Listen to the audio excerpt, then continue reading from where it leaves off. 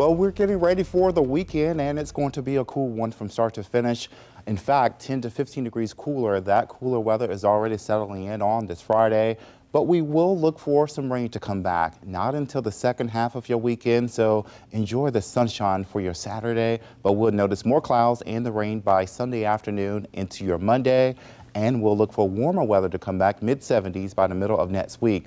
So here's a look at your forecast for today. 60s throughout this afternoon. It's going to be breezy. Later into this evening, the winds will become calm and those temperatures are going down. So prepare for cooler weather for your evening plans and even cooler overnight. So we'll stay nice and dry for your weekend. Notice Sunday, slight rain chances. By and large, most will stay dry the first half of your Sunday. Better rain chances into early Monday. The next 3 days throughout the weekend, upper 60s, and your 7-day forecast warmer by the middle of next week.